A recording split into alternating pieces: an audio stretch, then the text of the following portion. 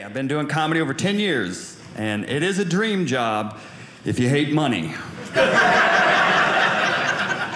Like, seriously, I have a podcast called Hot Breath, and I've interviewed over 400 comedians on there, and the top 3 tips have been write jokes, get on stage, and marry someone with a job.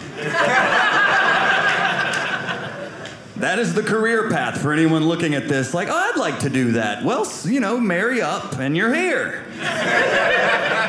That's why I'm so gussied up. This is my wife. This is not me. I shop at Goodwill. I'm a Goodwillionaire, but for this, she got me all fixed up. You know, I'm a fixer-upper husband. She's got me looking like this. I'm afraid she's about to flip me.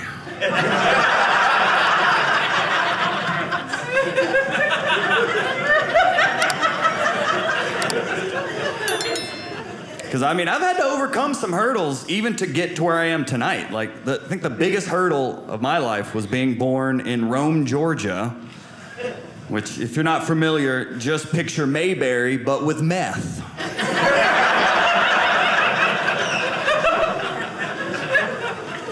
Oh, yeah, I look purebred, but I'm inbred. I was born in a trailer. AKA a hallway with wheels. But living in a trailer is very luxurious. It was like living in an Uber and Airbnb. And I think the biggest benefit of being born in Rome, Georgia, is I now speak fluent redneck Tourette's. We codes, I'm in there now, don't get it, don't let me come out now, here. Here now, here. Well, we can go back to the college voice. But it's in there. Like, you know, I live in Atlanta now. You know, I'm all uppity, I guess. But, you know, so in Atlanta, my name is pronounced Joel Byars. But in Rome, Joel. Joel Byars.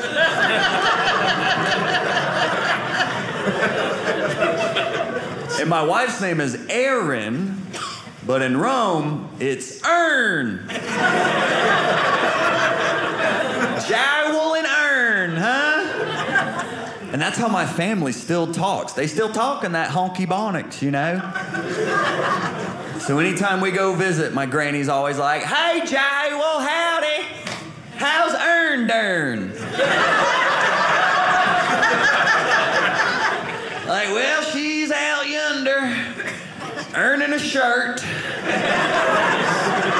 Really earning her keep, you know?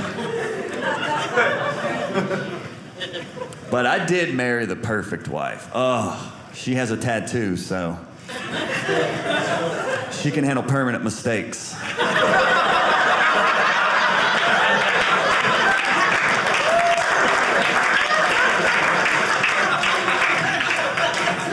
I do love her, though. I mean, we got married on April Fool's Day. That was my one piece of input into the wedding.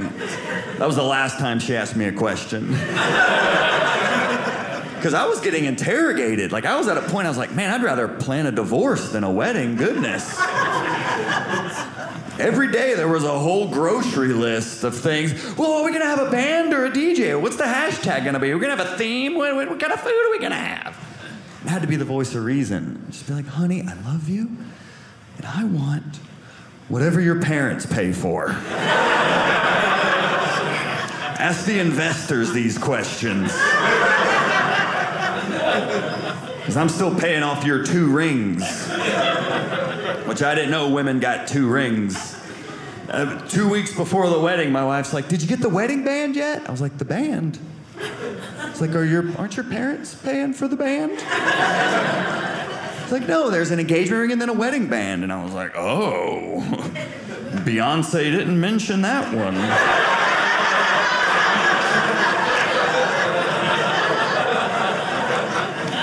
She said, put a ring on it. Apparently there's a remix. Like, if you like her, then you gotta put a ring on it.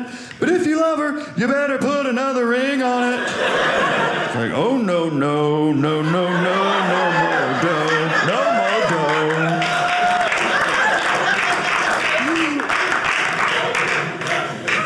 Yeah, congratulations. You get 2 rings, all right? That's why men get paid more. It's a ring tax.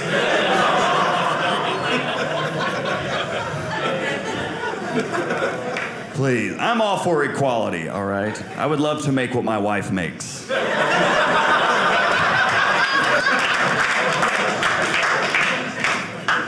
And it really, she gets the last laugh because at our wedding, I cried. Like a suspicious amount.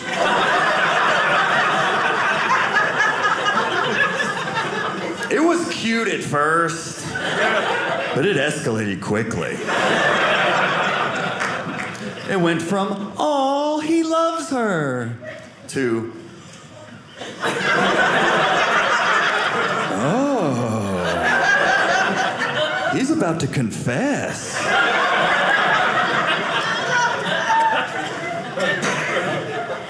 But it's emotional.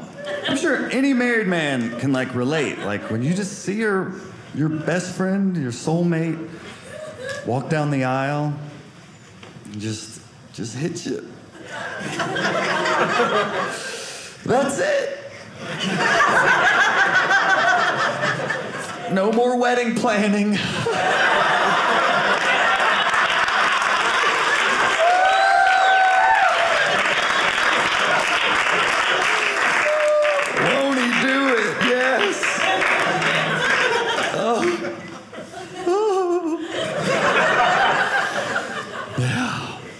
Beautiful thing. But now, we've been married 5 years. Now we get heckled about having kids. That's all my family, well, when you having kids? I was like, oh, are you raising them?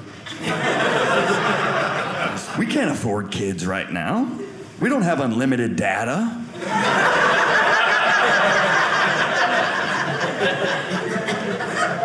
I mean, you can't raise a kid on 10 gigs a month. Not if you love it. Because that iPad, that's the new pacifier now. Anytime the kid cries, oh, here, Timmy, just Google happy. I'm gonna get on Facebook and find your father. And the kid runs off alone with an iPad. It's a lot of work being a parent, too. I don't know how, my sister has a 3-year-old. She photographs this thing like it's missing.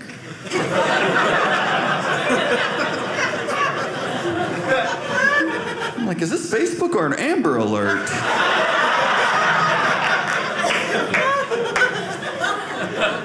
I don't know. Ain't nobody got time for that. I think I will eventually have kids, though. Someone's got to pay off my loans. I ain't gonna do it.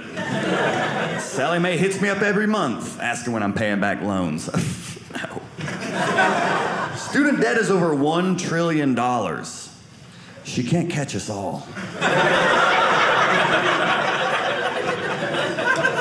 You bet on the wrong horse, Sally.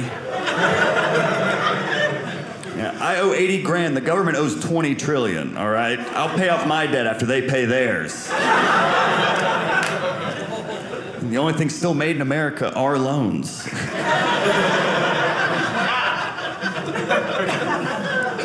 And my school was a bit expensive, I will say. I studied abroad in East Tennessee. Yeah, very exotic in them thar hills. They have their own redneck Tourette's going on over there. Like Joel and Joel.